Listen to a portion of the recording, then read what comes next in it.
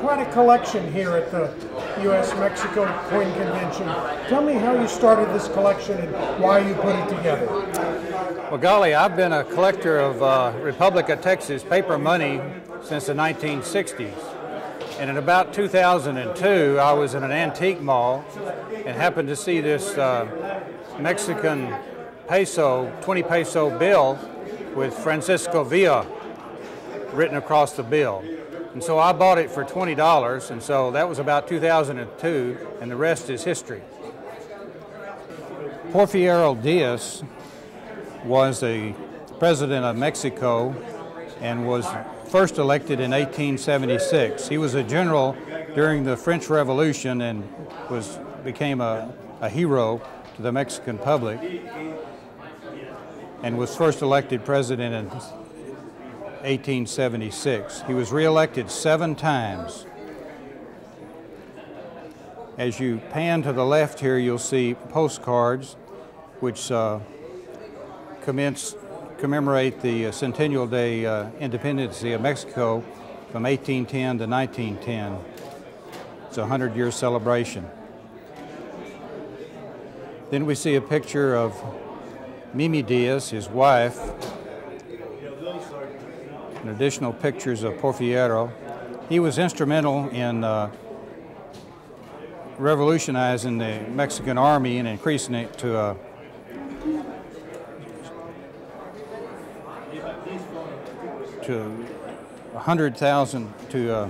30,000 man army, and expanding the railroads in Mexico to foster the movement of goods and services.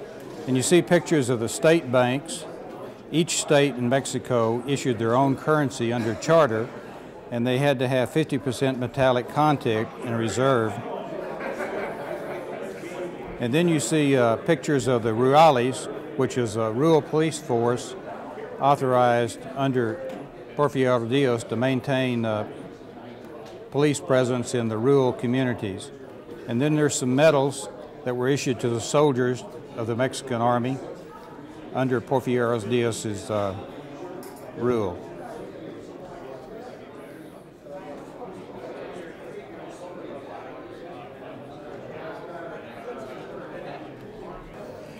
This is a case of Francisco I. Madero.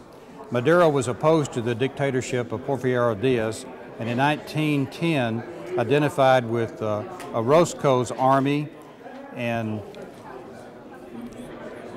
negotiated a peace with Diaz, and Diaz resigned and exiled to Europe. Madero became president of Mexico, and you can see some of the staff and pictures of Madero during the revolution.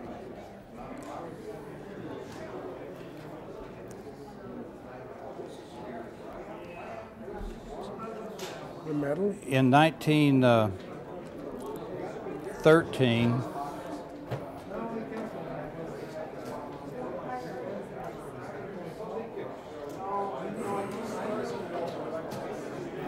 the Revolutionary Medal was given later after the revolution to recognize soldiers who fought during the revolutionary period. There's actually two periods. The first period is 1910 to 1911, and the second period is 1912 through 1914. And this is representative medal of the first period. The money was actually printed after Madero's death, and they're called Dos Caritas, or two little faces.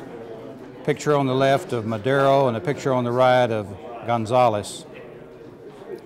And they're printed in denominations of 1 to 50 pesos. Again, these are pictures of Madero's cabinet and military organization. And Madero was deposed in a coup by Victoriano Huerta in 1913, and it was called the La Decena Tragica, and it lasted for 13 days. Madero was deposed by the coup and later was assassinated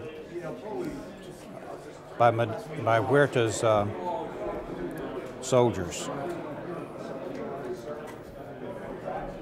Francisco Villa was basically a cattle rustler or a bandit.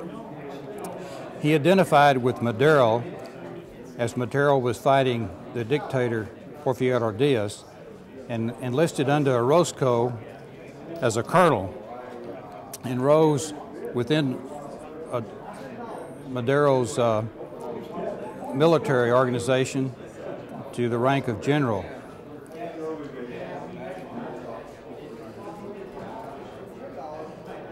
And these are pictures of Francisco Villa in different battle settings. And there's one particular piece of document here that was written by Jack Reed. He was a correspondent assigned to Mexico to travel with Villa during 1913-1914, and he was very favorable to the liberal cause that Villa was supporting, and wrote a book covering insurgent Mexico, which was very popular in Mexico and the United States. Later on, Reed went to Russia and wrote a book, The Tragic 10 Days of the Russian Revolution, and he's the only American that is actually buried in the Kremlin in Russia. Additional documents of Francisco Villa ordering some rifles, and then Villa had a unique way of paying his troops. He forced his troops to pay for whatever they bought within the cities, but to provide them currency, Villa said if he just needed some money, he would print it. So he would crank up the printing presses in the various towns that he would capture and just print the money and distribute it to his troops to pay the merchants. There's additional pictures of Villa when he was assassinated. How was he assassinated? This was just assassinated in a car on the street. This was later in 1923, after the revolution was over. He was talking about, again, becoming a revolutionary, and the powers that be decided it was time to make sure that he didn't rise to power again. There's a picture of a young lady that was a cashier in a local merchant store in Torreon. Villa was fascinated by her, took her to the chapel, found a priest, married her, put her in a fancy carriage, and they drove out of town. So he was quite a character, as much folklore history about Villa as there is actual fact. He was a unique individual. This is a case on Victoriano Carranza, and he restarted the revolution after Huerta's coup, when he deposed Madero and then assassinated Madero. And under Carranza's leadership, Francisco Villa and the Army of the North, and then Zapata with his army from Morelos, were two forces that fought Huerta and eventually defeated him. And then Carranza became president of Mexico. But Zapata was very disappointed in Carranza as a leader and immediately published his Plan de Ayala and started a battle and revolution against Carranza. Villa supported Carranza for a period of time and then broke with Carranza and started his own revolutionary forces called the Villistas.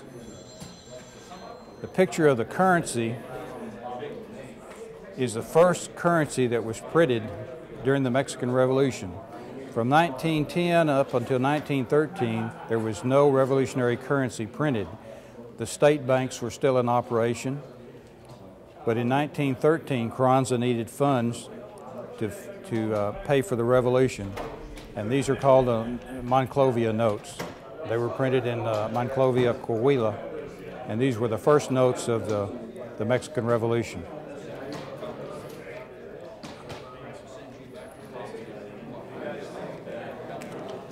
There's a watch that I acquired, which basically was presented to Carranza prior to the revolution in about 1909. He was again a supporter of Diaz and being recognized for his valor during that period of time.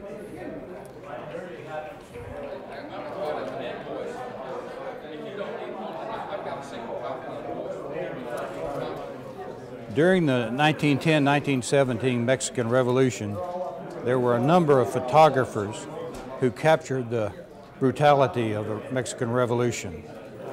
Murillo, Yance, and Gillian were in Monzalan, and they were key photographers who recorded much of the activity in that area. Many additional people were out of work during that period, and if they had a box camera, they would go around and photograph the revolution and sell their postcards for 5 cents or 10 cents to the general public, and especially to Americans back home who were fascinated with the revolution. Now, the revolutionaries, during photography of Yance and Gillian, would in many times actually stop the battles so the photographers could take pictures. And then after the photographers were finished, they would restart the battles. Rather unique piece of history.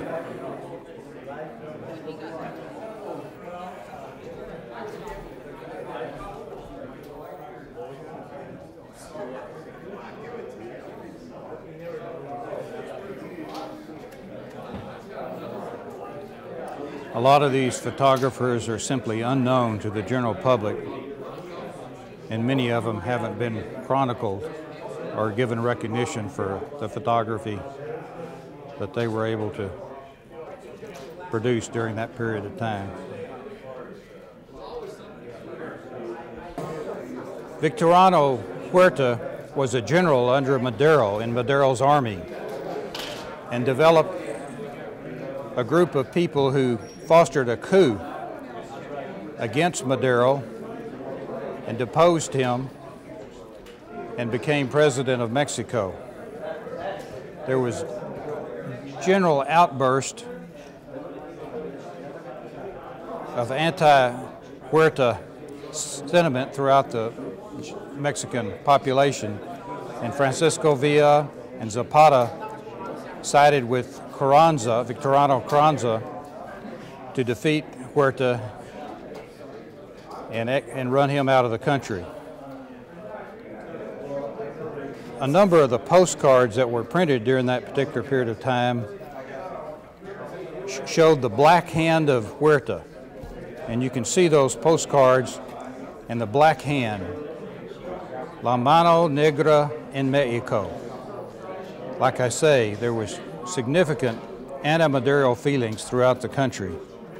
And it wasn't long before Huerta was defeated and exiled out of Mexico.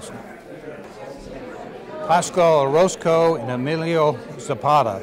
Pascual Orozco was the general under Madero who fought and defeated Porfirio Diaz. After the revolution was over and Madero became president of Mexico, Orozco then split with Madero and again started up revolution in northern Mexico. Emilio Zapata was a revolutionary who operated much like the forces did in Vietnam. He would hit a particular area and then escape back to the mountains. He would blow up a train or a railroad and then escape back to the mountains. On the far right, you'll see some of the rare currency that was printed under Zapata's leadership, El Banco Revolucionario de Guerrero. Many of these notes are very scarce and hard to obtain. Zapata was quite a liberal and fought. Many people in Mexico called him the revolutionary leader of the people because he advocated the return of the hacienda land that had been confiscated under Porfirio Diaz back to the villages and back to the peons, and he was supported greatly by the average man. And that's why I say he was the revolutionary leader of the Mexican Revolution to many people, and the true revolutionary. Edged weapons of the revolution came from many different locations throughout the world. Spain, France, Britain, United States, who had the metallurgical capability, produced weapons to order for the federal government in Mexico. And Elmer, who were some of the people instrumental in helping you put this together? Well, I was a collector, as I said, of Republic of Texas paper money, and one of the dealers also was a Mexican Revolution collector. And he had bought Amon Carter's collection, who was the newspaper owner of the Fort Worth Star-Telegram in Fort Worth, Texas, and was quite a collector, and the Amon Carter Museum in Fort Worth is named after him. Anyway, he had a collection of Mexican Revolutionary currency that Crutchfield had purchased. Crutchfield had added to it for a number of years and was about to liquidate the collection, break it up into pieces. And since I've always been sort of a student of history, I wanted to preserve it. So I literally bought the entire collection, which was about 600 pieces of currency on the Mexican Revolution. And so that sort of started my collection off. And another dealer that was instrumental is Corey Frampton here in Arizona, who's helped me. Another gentleman is in California, a dealer by the name of Ken Tabashnik. Has been around for a long time and was also not only a dealer but a Mexican Revolution collector. And one day there was a rare Mexican Revolution note on eBay, and I was still sort of a young collector, and I thought, well, that was a pretty note, so I bid up the price quite a bit, and I won. And so it sort of shocked Simon Prendergast, who was in London, and also Ken Tabashnik, who was a collector. And so Ken emailed me and got in touch with me and invited me out to California. So I learned a great deal from Ken, who was a dealer. And those three individuals were gratefully helpful in establishing my historical knowledge of the Mexican Revolution. How would you counsel someone to form a world-class collection like you have?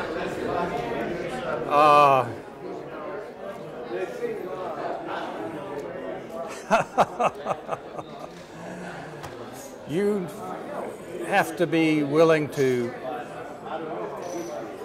do a lot of historical search and study, as well as win the lotto. Because it is an investment. And you really can't look at it as an investment. It has to be something that you like to do. It has to be something where you're trying to preserve history. And I look at it from that standpoint, not as an investment.